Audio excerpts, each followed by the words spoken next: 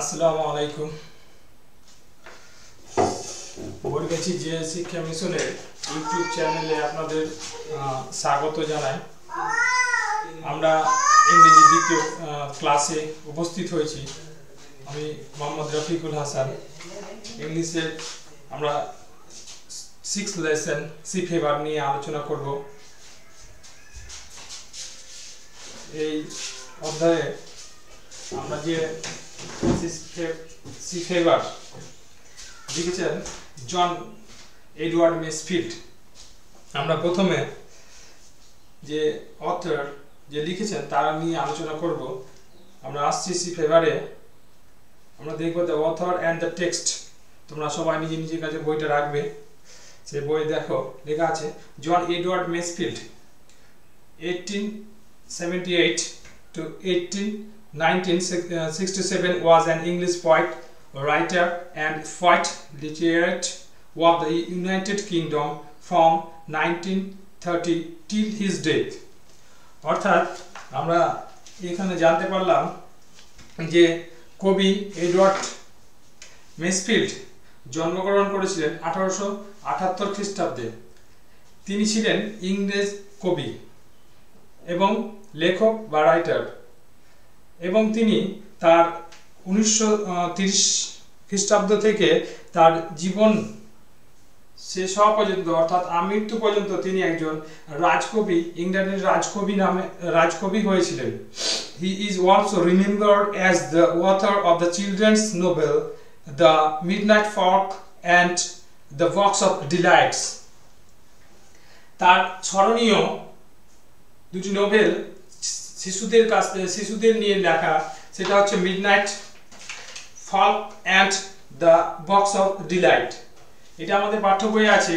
এছাড়াও এই লেখক সম্বন্ধে আমরা জানতে পারি তার করুণ দশা নিয়ে তিনি এই কবিতাটি নিয়ে লিখেছেন। তার জীবনের যে বাস্তব চরিত্র দিয়ে তিনি লিখেছেন।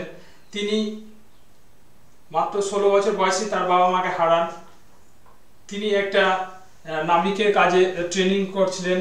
সেই ট্রেনিং থেকে ফিরে আসার পর তিনি একটা কারখানায় কাজ করতেন। সেই কারখানা থেকে এসে তিনি তার যে এই নাবিকের উদ্যমতা, তার মধ্যে যে সে স্বপ্নগুলো, নাবিকের যে ফুটে ওঠা জিনিসগুলো তার মনের মধ্যে আবেগ প্রবণিত করে, এবং তিনি সেই সম্বন্ধে কবিতাগুলি লিখেছিলেন। তিনি এই নাবিক যে কাজ কর্ম তার মধ্যে দিয়ে যে একটা কবিতা লিখেছিলেন, সেই কবিতা দ্য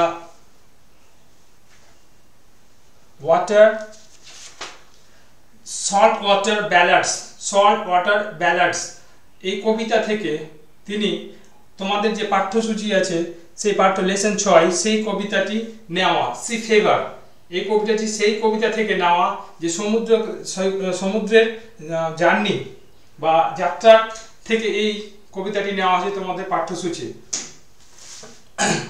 আমরা আসছি এরপর কবিতার মধ্যে। আমরা এই কবিতার মধ্যে আসার আগে আমরা কবিতা সম্বন্ধে একটা বিস্তারিত জানবো, যে কবি এই কবিতার মধ্যে কি বলতে চেয়েছেন। আমরা আসছি the poet speaks of the excitement to the poet feels at the anticipation of the sea voice. এই কবিতার মধ্যে কবি সমুদ্র যাত্রার যে দৃশ্য সেগুলোকে নিয়ে তিনি একটা আবেগপ্রবণ ভাবে লিখেছেন, এবং the passionate descriptions of the scapes reveals the external desire of man to speak the splendor of nature. তিনি এই সমুদ্র যাত্রার যে অন্তর্মহলে যে অদম্য ইচ্ছা বা নেচারের সৌন্দর্যের প্রতি তার যে প্রকৃত ভালোবাসা তিনি এই কবিতার মধ্যে দিয়ে ফুটে তুলেছেন। আমরা কবিতায় দেখতে পাবো কবি এই কাজ থেকে ফিরে আসার পরেও তার যে প্রথম এই সামুদ্রিক যে যাত্রা বা জলযাত্রায় তিনি যে নাবিক ছিলেন, তখন তিনি অনেকগুলো স্বপ্ন দেখেছিলেন। তার অনেকগুলো বাস্তবায়িত স্বপ্নগুলো বাকি থেকে গেছে। তিনি তাই এই কবিতার মধ্যে তিনি বলতে চেয়েছেন, আমি আবার যেতে চাই সেই সমুদ্রে, যে সমুদ্রে শুধু সমুদ্র থাকবে, কবি থাকবেন, এবং আকাশ থাকবে এবং তার জন্য তার চাই সেই যাত্রা পথে তাকে তার জন্য চাই একটা বড় নৌকা এবং একটা তারা যেখানে তিনি স্টার করবে সেই তারাটাকে দিয়ে যে তিনি যেন ওই পথ প্রদর্শন তিনি যেন এই তারাটার পথ প্রদর্শন হিসাবে দেখতে পান এবং তিনি চান যে চাকার একটা ঝাঁকুনি হাওয়ার যে শব্দ বা গান তিনি সেগুলো চান এবং তিনি চান যে একটা ধূসর দিন হয়ে ধূসর ভোরবেলা সেটা হয়ে উঠবে এবং তিনি আরো কিছু চান তিনি আবারও জোর দিয়ে বলছেন যে আমি যেতে চাই সেই সমুদ্রের জোয়ার ভাটার দেখতে চাই সমুদ্রে যে এবং আমি সেই সব স্পষ্ট যে কলগুলো যে আমাকে সমুদ্র ডাকছে সেগুলো আমি এই করতে পারছি না ডিনাই করতে পারি না আমি চাই যে সমস্ত আকাশ যেন ক্লাউড মেঘে ভরে থাকে এবং সে সাদা মেঘগুলো যেন বাতাসে আন্দোলিত হয় এবং আমি চাই যে সমুদ্রের ঢেউগুলো যেন আসে এবং সেই সমুদ্রের ঢেউ থেকে যে ফেনাগুলো উৎপন্ন হয় সেই ফেনাতে যেন আমি হাত বুলাতে পারি এবং আমি চাই যে শঙ্খচিলগুলো তিনি আওয়াজ শুনতে চাইছেন তিনি চাইছেন আরো আবার যে একটা ভ্যাগান্ট অর্থাৎ যাযাবরের মতো যেন কেউ তাকে যেন বাধা না দিতে পারে কেউ তাকে যেন কোনো অর্ডার না করতে পারে সেই সমস্ত জিনিস তিনি চান এই সমুদ্রে পাড়ি দিয়ে তিনি এটাও বলেছেন শেষের দিকে আমরা দেখতে পাবো যে তার সঙ্গে একজন তার সহনাবিক চাই যে তাকে রসিকতার স্বরে গল্প বলবে এবং সে রোমাঞ্চকর গল্পগুলো তিনি চেয়েছেন এই কবিতার মধ্যে তুমি যদি প্রথমে পড়ে থাকো সেই কবিতায় দেখতে পাবে যে কবি নিজেকে এখানে ন্যারেটিভ হিসাবে পরিচিত করেছেন এবং চেয়েছে যে তুমি যেন তার সঙ্গী হয়ে সেই কবিতার মধ্যে আসতে পারো এবং তিনি চেয়েছেন যে একজন সঙ্গী যে সবসময় রসিকতার স্বরে গল্প বলবে এবং সমস্ত কাজগুলো করে যাবে তার সর্বশেষে তিনি চেয়েছেন একটা শান্ত ঘুম সমস্ত কাজ শেষ করে যেন সেই শান্ত ঘুম চেয়েছেন এবং সেই ঘুমের মধ্যে একটা সুন্দর স্বপ্ন চেয়েছেন এই কবিতার একটা সারসংক্ষেপ আমরা বললাম এরপরে আমরা কবিতার মধ্যে আসবো তোমরা দেখছো কবিতা বোর্ডে লেখানো আছে আশা করি তোমাদের কাছে সবার কাছে বই আছে সেই বই থেকে তোমাকে আগেই পড়তে বলা হয়েছিল তাই আমি আবার পড়ছি এখান থেকে আমরা লাইন বাই লাইন মানেগুলো করব তোমরা জানো এখানে লেখা আছে তোমাদের বইয়ে দেখবে I must go down to the sea again to the lonely sea and the sky and all I ask is a tall ship and a star to steer her by and the wheels kick and the winds song and the white sails shaking and the grey mist on the sea's face and the grey downs breaking. I must go down to the seas again, for the call of the running tide is a wild call and a clear call that may not be denied. And all I ask is a windy day with the white clouds fly and the planks spray and the balloons fumes and the sea's gulls cry. I must go down to the seas again, to the vagrant gypsy life, to the girls' ways and the world's way where the winds like a whited knife. And all I ask is a merry yarn from a laughing fellow rover, and quiet sleep and a sweet dreams when the long ticks over. আমরা কবিতাটি পড়লাম কবিতাটি আমরা দেখছি যে 12টা মোট চারটি করে লাইন তিনটে লেখা আছে 12টি লাইন লেখা আছে আমরা সেই ছন্দে যাব না আমরা আসছি এবার কবিতায় সেগুলো তোমাদের পরবর্তীতে আলোচনা করা হবে আমরা সেই কবিতায় আসব কবিতা লাইন বাই লাইন মানে করব এবার আমরা I must go down to the seas again.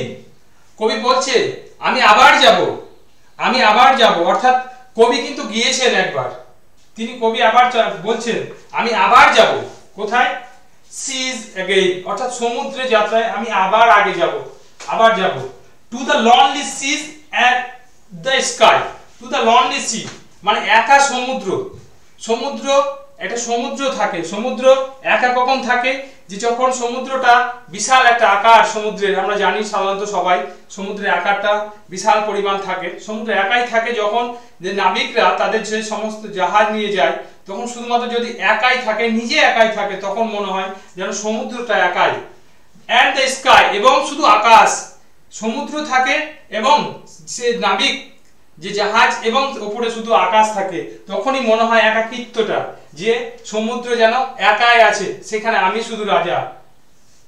and while I ask is a tall ship and steer her by and while I ask মানে জিজ্ঞাসা, এখানে কবি এখানে বলতে চেয়েছে আমি সমস্ত কিছু চাই এই যাত্রার জন্য, একাকিত্ব যাত্রার জন্য আমি সমস্ত কিছু চাই। কি চাই তিনি বলেছেন এ টল শিপ, টল মানে হচ্ছে লম্বা, কিন্তু কবি এখানে বোঝাতে চেয়েছেন লম্বা জাহাজের প্রয়োজন না, তিনি এখানে চাইছেন একটা দৃঢ় শক্ত একটা জাহাজ এবং স্টিয়ার হার বাই একটা তারা।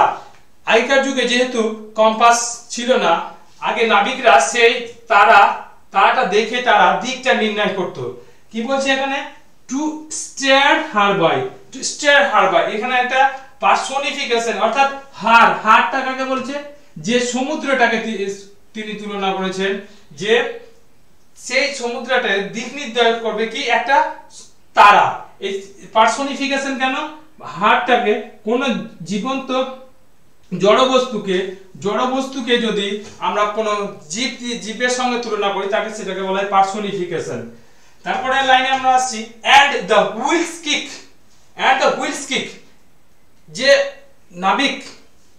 নাবিক থাকে সমুদ্রে, যখন জাহাজটা চলে তখন পথ নির্দেশ করার জন্য এটা চাকা লাগানো থাকে, হুইল চাকা লাগানো থাকে, সে চাকাটা দ্বারা সে দিকটাকে এদিক ওদিক ঘোরাতে পারে। যেমন আমরা নৌকায় সাধারণত দেখে থাকি, নৌকায় একটা দাঁড় লাগানো থাকে, দাঁড়টা যেদিকে আমরা করব নৌকার মাথার উপরে যেটা লাগানো থাকে দিক নির্ণয় ভাবে, সেরকম ভাবে একটা গাড়িতে যেভাবে আমাদের হুইল লাগানো থাকে, যে কোনো ধরনের 4 চাকা গাড়ি যদি দেখি আমরা সেখানে দেখবো হুইল, সেই ধরনের একটা চাকা সেই জাহাজে লাগানো থাকে।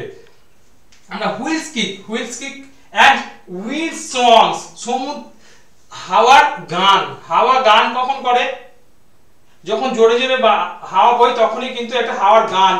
and the white sail shaking এবং সমুদ্রের যে সাদা পাল তার যেন একটা সাউন্ড ঝাঁকানি তিনি শুনতে চেয়েছেন। কি বলতে চেয়েছেন কবি, আবার আসছে লাইনটিতে and the wheels kick and the wind song and the white sail shaking, বলছে যে চাকাটা যেন কিক করবে, ধাক্কা দিবে চাকাতে, এবং যে বাতাস একটা গান করবে, গান করবে, এবং হোয়াইট সেলস এবং যে পাল, আগের যুগে লঞ্চিং ব্যবস্থা ছিল না, সেই সময় পালের দ্বারা যে নাবিকরা তাদের যাত্রাগুলো করে থাকতো সেই পালগুলো যেন সাদা পালে থাকতো। আমরা যদি আগের সিনেমাগুলো দেখি তাহলে আমরা সেখানে দেখতে পাবো যে আগের যুগে কিন্তু সেই পালগুলোর দ্বারাই অনেকগুলো পাল থাকতো, সেই সাদা পাল যত জোরে হাওয়া বইতো সেই পালগুলো যেন একটা কম্পনের সৃষ্টি হতো, যেন আন্দোলিত হতো।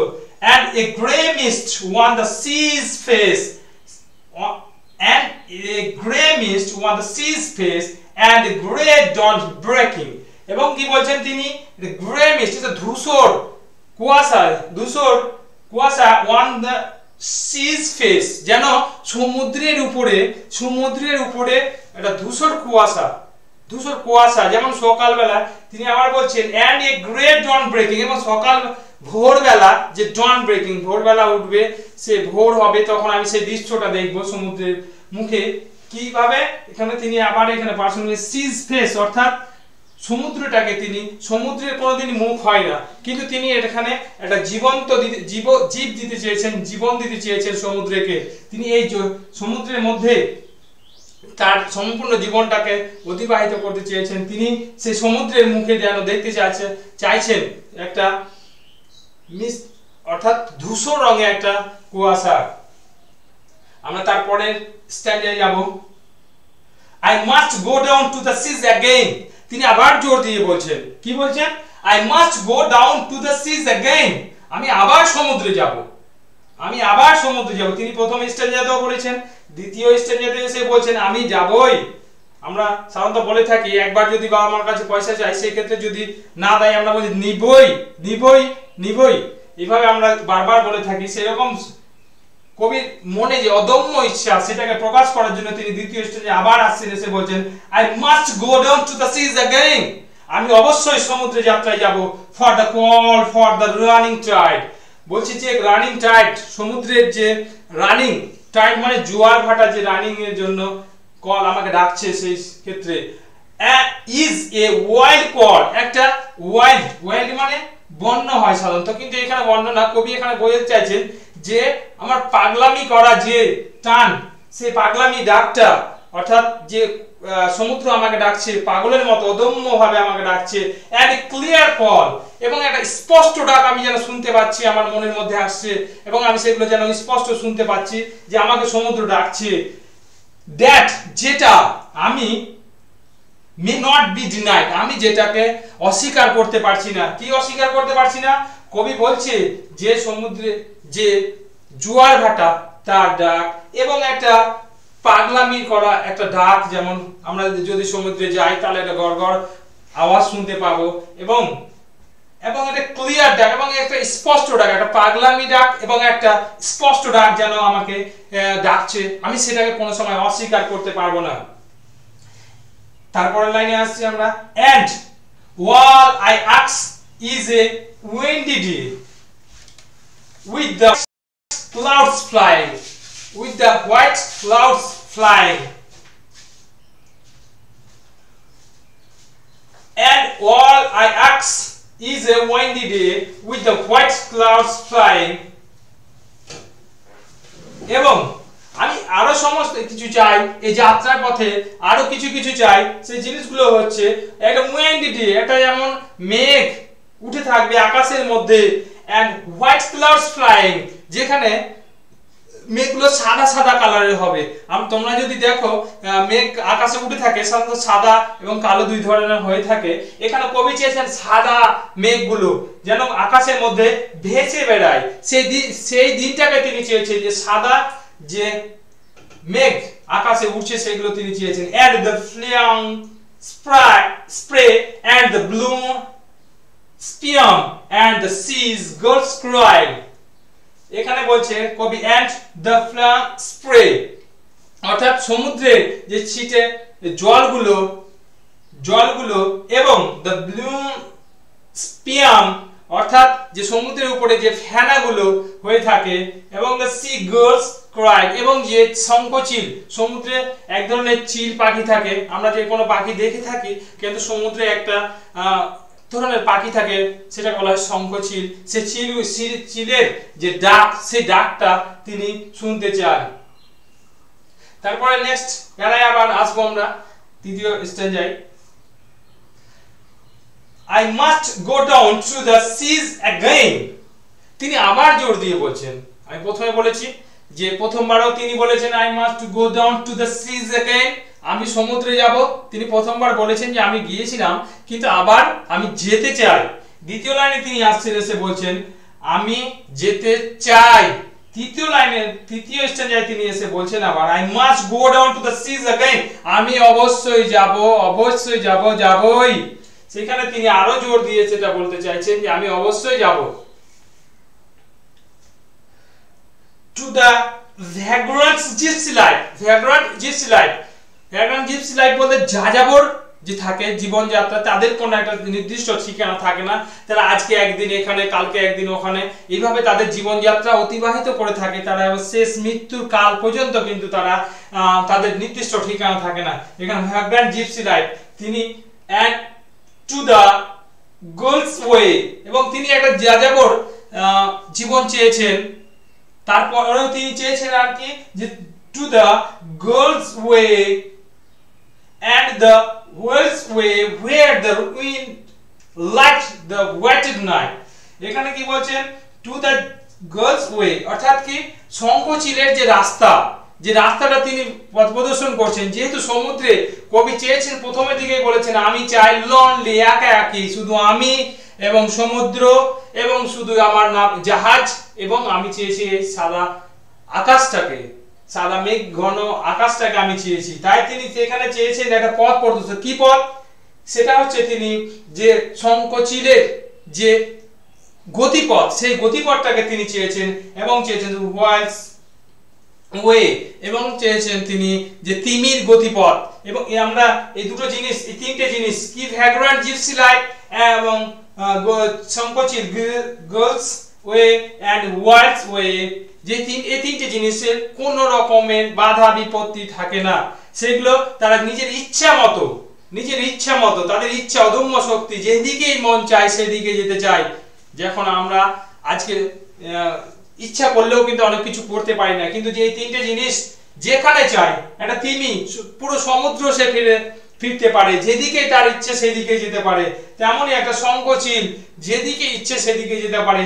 একজন ভ্যাগ্রান্ট জিপসি, ভ্যাগ্রান্ট অর্থাৎ যাযাবর, সে যেদিকে ইচ্ছে, আমরা ভারতবর্ষ বলে থাকি, আমাদেরকে প্রথমে পরিচিতি দিতে হয় কোথায়, আমাদের গ্রাম, তারপরে আসি আমরা জেলা, তারপরে দেশ, তারপরে আমাদেরকে পৃথিবীর মধ্যে বলতে হয়। কি এইভাবে আমাদের একটার পর একটা ঠিকানা দিতে হয়। যত দূরে যাব, যত বড় জায়গায় যাব, তত একটার পর একটা বড় ঠিকানা আমাদের দিতে হয়। কিন্তু এই তিনটে জিনিসের আমরা কোনো সময় দেখবো না যে তাদের একটা কোনো সীমা আছে, তারা যেন পৃথিবীর সমস্ত জায়গায় তারা যেতে পারে। Where the winds like a whetted knife, যেখানে একটা তীক্ষ্ণ ছুরির মতো হাওয়া বইবে, তীক্ষ্ণ ছুরির মতো হাওয়া বইবে। কেন এখানে ছুরির মতো বললো কবি? এখানে ছুরির মতো বললো কখন ছুরির মতো হাওয়া বয়? যখন আমরা থাকি ঠান্ডা আবহাওয়া, সেই আবহাওয়ার মধ্যে যেন যে হাওয়াটা আমাদের শরীরে লাগে, তখন মনে হয় আমার শরীরটা কেটে চলে গেল। আমরা সেখানে তিনি একটা পার্সনিফিকেশন মেটাফর ইউজ করেছেন। সেখানে তিনি সেই হাওয়াটাকে ছুরির সঙ্গে তুলনা করেছেন, যে হাওয়াটা বইবে সেটা যেন আমার গায়ে ছুঁয়ে যায়, আমি যেন স্পষ্টভাবে বুঝতে পারি যে একটা হাওয়া বয়ে চলেছে। And all I ask is a merry yarns from a laughing spell over. এবং আমি চাই, তিনি আরো বলতে চাইছেন যে আমি চাই, কি চাই? যে a mere yarn from a laughing spell over, আমি একজন সহনাবিক চাই, আমি আমার সঙ্গে একটা সহনাবিক চাই। আমি একাকিত্ব, যেহেতু এখানে কবি প্রথমে আমরা লনলি বলেছি, সেক্ষেত্রে আবার একজন সঙ্গী চাইছে, কারণ সমুদ্রে যাত্রা করতে গেলে যে আমরা স্টেয়ার পেয়েছি, সেখানে একটা সবসময় ধরে রাখা পথ নির্দিষ্ট করা সম্ভব নয়। তাই তিনি বলেছেন যে এই শেষ লাইনের আগের লাইনটিতে তিনি বলেছেন যে আমি একটা সঙ্গী চাই। কেমন সঙ্গী চাই? সঙ্গীটা হবে রসিক সঙ্গী, অর্থাৎ তিনি সব সময় একটা রোমাঞ্চকর থাকবে তার মধ্যে, যেন তিনি বলছেন সব সময় তিনি একটা রোমাঞ্চকর গল্পগুলো বলবেন। and quite sleep and sweet dreams when the long sticks over. শেষ লাইনে তিনি বলছেন যে আমি চাই সমস্ত যাত্রা শেষ করে একটা সুস্থ, একটা শান্ত ঘুম এবং একটা সুইট ড্রিম। আমরা সাধারণত সমস্ত কাজ করার পর, ফিনিশ করার পর বা শেষ করার পর যখন আমরা ঘুমাতে যাই, তখন সবার মনে একটা প্রশ্ন থাকে যে আমার ঘুমটা ঠিকঠাক হবে কিনা, আমি টায়ার্ড হয়ে এসেছি, সেই জন্য আমার ঘুমটা হবে কিনা। আমরা সাধারণত টায়ার্ড হয়ে ঘুমটা আসলেও আমরা ঘুমিয়ে থাকি, টায়ার্ডের পর আমরা কিন্তু ঘুমিয়ে গেলে তখন কিন্তু স্বপ্নে আশা করতে পারি না। সেই জন্য এখানে কবি শেষ লাইনে বলেছেন আমি সমস্ত যাত্রা শেষ করার পর কি চাই? একটা শান্ত ঘুম এবং একটা সুইট ড্রিম এবং একটা মিষ্টির যেন আমি স্বপ্ন সেটা দেখতে পাই। সেই কবিতায় তিনি ফুটে উঠিয়েছেন। আমরা দেখব, কবিতাটি পড়লাম, আশা করি তোমাদেরকে ভালো লাগবে। আমি এই কবিতার একটি যে বাস্তব জীবনের সঙ্গে কবি এখানে তুলনা করেছেন, সেটা আমি তোমাদের সামনে ধরে রাখছি। সেটা হচ্ছে কি, কবি এখানে আমরা প্রথম থেকে দেখে আসলে বুঝতে পারবো, কবি প্রথমে এখানে একটা জাহাজ চেয়েছে, বড় জাহাজ, এবং সেটাতে স্টায়ারিং। এই জায়গাটাতে কবি বুঝাতে চেয়েছেন আমাদের জীবন, এই বাস্তব জীবনের সঙ্গে তিনি কবিতাটা আমার সারমর্মর সঙ্গে যদি মিলাই, আমরা দেখতে পাবো যে একটা কবির জীবনে যত কিছু লাগে সেগুলো কিন্তু এই কবিতার মধ্যে তিনি একটা পার্সোনিফিকেশনের করে বা মেটাফর ইউজ করে তিনি দেখিয়েছেন যে একটা জীবন এবং এই যাত্রার মধ্যে অনেকগুলো মিল রয়েছে। কেমন? যেমন তিনি বলেছেন একটা বড় শিপ, আমাদের জীবনটা অনেক বড়, মৃত্যু, জন্ম থেকে মৃত্যু পর্যন্ত, সেই জন্ম থেকে মৃত্যু পর্যন্ত আমাদের এই স্টার অর্থাৎ তিনি একটা তারাপথ প্রদর্শন চেয়েছেন। সেই রকমই তিনি বলতে চেয়েছেন যে আমাদের জীবন চলার সময় আমাদের একটা গাইডলাইন দরকার, অর্থাৎ কেউ হতে পারে তোমার বাবা মা বা বন্ধু বা ফেলো, যে কোনো ধরনের ফ্রেন্ডশিপ হতে পারে, যে তোমাকে একটা গাইডলাইন দিয়ে আসবে। এবং সেখানে তিনি এখানে যেমন বলেছে চাকার ধাক্কা, সেই জায়গায় বলেছে তিনি জীবনে অনেকগুলো ধাক্কা আসতে পারে, সেই ধাক্কাগুলোকে এবং সেখানে সুমধুর হতে পারে জীবনটাকে, সেই জিনিসগুলোকে যেমন এখানে আন্দোলিত হওয়া এবং যে নড়তে পারে, অনেক কিছু তুমি হারাতে পারো, সেই ক্ষেত্রে তোমার জীবনটাকে ফেস করতে হবে, সেই সম্বন্ধে সেই জিনিসগুলোকে তোমাকে জীবনে সেগুলোকে ফেস করতে হবে। এবং সেই ফেস করলে তুমি দেখতে পাবে সকালে যেন তুমি আবার একটা ফ্রেশ জীবন পেয়েছো, সকাল করে উঠে তুমি যেন ধূসর রঙে একটা ডন মানে ভোর পেয়েছো। তারপরে তিনি আসছেন, সেখানে বলছে যে আমাদের যে সমুদ্রে কল, তোমাকে সেই সকালবেলা বা জীবনে কেউ অনেক রকম করে বলবে, সেই জিনিসগুলো তোমাকে নোটিস করে নিতে হবে যে কোনটা ঠিক বা কোনটা ভুল। তার মধ্যেও তোমাকে জীবনটাকে অতিবাহিত করতে হবে যে যেন ভুল পথে প্রচলিত না হয়, সেই পথগুলো তিনি দেখিয়েছেন। এবং তিনি এই জীবনে তিনটি জিনিসকে নিয়ে তিনি তুলনা করেছেন, ভ্যাগ্রান্ট, gypsy life and goods way, girls way and the world's way. এই তিনটে জীবনকে নিয়ে তুলনা করেছেন যে এই জীবনগুলো কিন্তু অদম্য ইচ্ছা, তারা যেখানে খুশি তারা সেখানে যেতে পারে, যেতে চাইলে আমরা চাইবো যে। তারপরে তিনি দিয়েছেন একটা মেটাফর ইউজ করেছেন যে the winds like a whetted knife, সেখানে তিনি বলেছেন যে আবার যেতে চাইলেও অনেক বাধা বিপত্তি থাকে আমাদের জীবনে, সেই বাধা বিপত্তিগুলোকে আমাদের এড়িয়ে চলতে হবে এবং আমাদেরকে সঙ্গী হিসাবে একটা নিয়ে নিতে হবে একটা ভালো স্বপ্ন, যেটা আমাদের কাজের শেষে যেন আমরা শান্তভাবে ঘুমিয়ে আমরা যেন নিতে পারি, তাহলে আমাদের জীবনে একটা ভালো জায়গায় আমাদের ভালো স্বপ্ন পূরণ হবে। এই বলে কবি এই কবিতাটি লিখেছেন। আশা রাখছি যে ভালো লেগেছে তোমাদের, যদি তোমরা ভালো লেগে থাকে লাইক দিবে। এবং আমি আসি যে ওয়ার্ড মিনিং গুলো আছে সেইগুলো ছোট্ট ছোট্ট করে বুঝিয়ে দিতে তোমাদের। তোমরা আশা করি পড়েছো, রিডিং করেছো। আমি চাইছি এখানে ননলি মানে জানা আছে, আই মাস্ট গো ডাউন, আবার পড়ে আমি ওয়ার্ড মিনিং গুলো যেগুলো না হয়তো কারো অসুবিধা হতে পারে বা সবাই পারতে পারো, তার মধ্যে আমি যারা হয়তো পারবে না তাদের উদ্দেশ্যে একটু দেখিয়ে দিচ্ছি। I must go down to the seas again, to the lonely sea and the sky, and all I ask মানে এখানে জিজ্ঞাসা, কিন্তু এখানে জিজ্ঞাসা না, এখানে তিনি চেয়েছেন। tall ship মানে হচ্ছে একটা শক্তপোক্ত জাহাজ, মানে যে জাহাজটা দূর গেলেও ঠিকঠাক থাকবে। steered মানে পথ প্রদর্শক। তারপর wheels মানে চাকা, wheels and the wind songs and the white sails shakings, sails মানে হচ্ছে পাল, যে নৌকার পাল। ঘোড়ে মানে ধূসর, মিস্ট মানে হচ্ছে কুয়াশা, সি স্পেস অর্থাৎ সমুদ্রের মুখ। তারপর জন মানে হচ্ছে ভোরবেলা, তারপরে আমরা সেকেন্ড স্ট্যান্ডে আসছি, সেখানে আমরা দেখতে পাবো I must go down to the seize again for the call for the running Tide মানে প্রবাহিত হওয়া জোয়ার ভাটা, যেটা জোয়ার ভাটাকে বলে থাকি আমরা। Is a wild call, wild মানে হচ্ছে বন্য, কিন্তু হচ্ছে এখানে কবি বলেছে পাগলামির ডাকটা, যে পাগলের মতো ডাকটা, সেটার সঙ্গে তিনি বলেছেন এ clear call that may not be denied, may not be denied মানে অস্বীকার করা যায় না। and while I ask is a windy day with the white clouds flying and the flying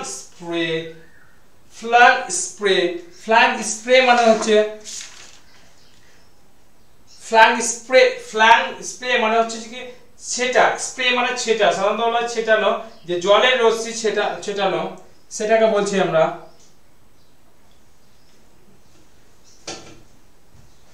ছিটকে পড়া, ছোট ছোট জলের যে রশ্মিগুলো সেটাকে ছিটকে পড়া বলা হয় স্প্রে। ব্লন্ড স্পিয়াম মানে হচ্ছে ব্লন্ড মানে হচ্ছে হাওয়া, এবং স্পিয়াম মানে হচ্ছে সমুদ্রের যে সাদা সাদা ফেনাগুলো, সমুদ্রে আমরা যখন দেখব যখন জোয়ার ভাটা হয় তখন কিন্তু সাদা সাদা ফেনাগুলো সাইডে এসে লাগে, সেইগুলো স্পিয়াম, এই ফেনাগুলো কথা বলছে। সিগলস মানে বলছে শঙ্খচিল, যে সমুদ্রে এক ধরনের পাখি থাকে সেটাকে বলা হয় সিগলস। ক্রাইং, এখানে ক্রাইং মানে এটা হচ্ছে যে ডাক, এখানে কবি ডাক বলেছে বা কান্না ধরে নিতে পারো, এক ধরনের আমরা কাঁদলেও এক ধরনের ডাক মনে করি সেটাকে, আমাদের কাছে সেটা কান্না মনে হলেও সেটা কিন্তু তার সঙ্গীকে ডাকছে, সেটাকে বলে ক্রাই।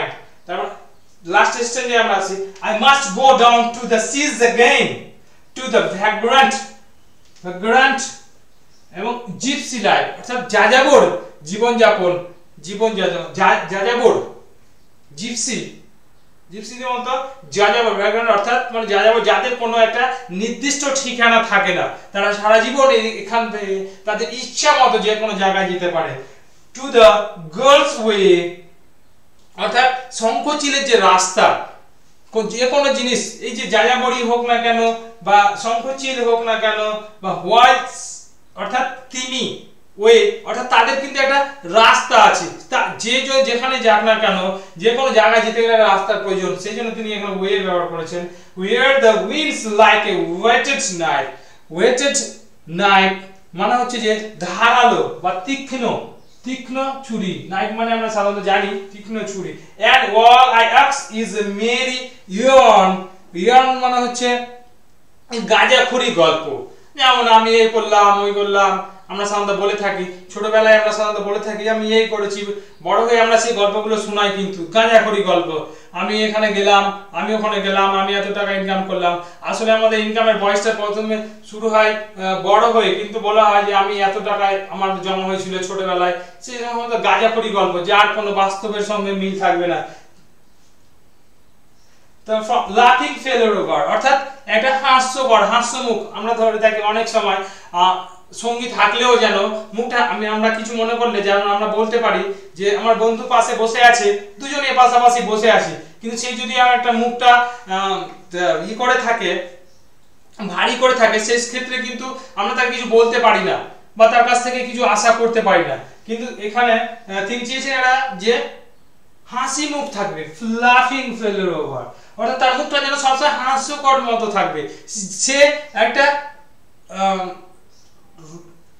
রোমাঞ্চকর গল্প বলবে, সেই গল্পটা কি হচ্ছে মিথ্যা, কিন্তু তার মুখ দেখে মনে হচ্ছে গল্পটা যেন সে সত্যি কথা বলছে। আমরা যে কোনো সিনেমায় সেই কমেডি গুলো দেখতে পাই, আমরা দেখবো সে একবার সত্যি মিথ্যা কথা বলছে, কিন্তু তার মুখ দেখে আমরা যদি ফেসটা দেখি তাহলে বুঝতে পারবো না সে সত্যি বলছে, বোধহয় সেই ধরনের তিনি ফেলোর ওভার চেয়েছেন। সঙ্গী wet sleep at the sweet dream when the long tricks over, অর্থাৎ ট্রিক্স ওভার মানে হচ্ছে যাত্রা, সমুদ্রের যাত্রা, শেষের যাত্রা, যাত্রাটা শেষ করেছে, সেই যাত্রাটা ট্রিক্স মানে ওভার, সমুদ্র, সেই আমরা সেই ওভার। আজকে এই কবিতাটি আমরা এখানে শেষ করলাম। তোমাদের কারো যদি অসুবিধা থাকে তবে আমাকে হোয়াটসঅ্যাপে বা আমার পার্সোনাল ফোন নম্বরে ফোন করে জানতে পারো, আমি সেই উত্তরগুলো দিতে বাধ্য থাকবো। আর যদি ভালো লাগে তাহলে অবশ্যই একটা লাইক দিবেন এবং আমাদের চ্যানেলটা সাবস্ক্রাইব করবেন। আমি এখানে শেষ করলাম।